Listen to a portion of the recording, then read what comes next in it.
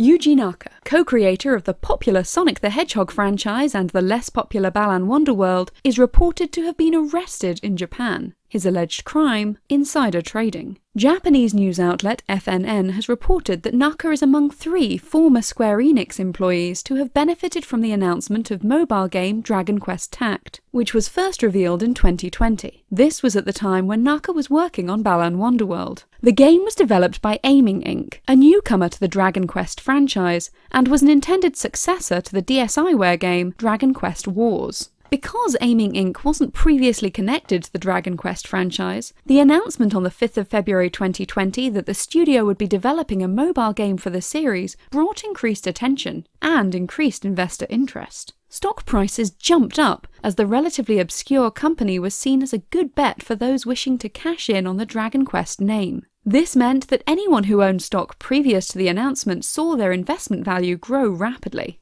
According to FNN, Yuji Naka, then employed by Square-Enix, purchased 10,000 shares at a value of 2.8 million yen, approximately $20,000, shortly before Dragon Quest Tact was announced. He wasn't the only person to do so. FNN also reports that then fellow employees Taisuke Sasaki and Fumiaki Suzuki purchased shares worth a combined $300,000. These 2 developers are believed to have worked on the Dragon Quest series, hence their awareness of Dragon Quest Tact. The allegations of insider trading come from the suspicion that all 3 men, due to their work at Square-Enix, were aware in advance that Aiming Inc. was working on a Dragon Quest game, and recognised that this would make the company more valuable after the game's announcement. Insider trading is tremendously common in Japan, and until relatively recently, government intervention to prevent these trades has been lax. Reuters reports several cases from 2010 in which large financial institutions were discovered to have made trades worth over $50 million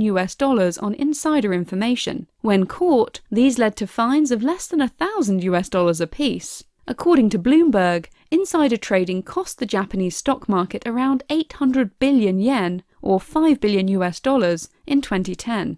So, in 2012, the Japanese Financial Services Authority announced a crackdown on insider trading in an effort to reverse what was seen as an endemic problem. At the time, Business Insider stated, "Under such circumstances, the word crackdown hardly seems appropriate. Just like the US government's effort to combat web piracy in the early 2000s, this is a case of too little, too late." Insider trading is such a universally accepted part of Japan's business culture that the FSA cannot hope to prosecute every suspect and will likely resort to making a few examples. Who will be targeted and how severe the punishment will be remains to be seen, but not much can be expected unless drastic policy changes are made.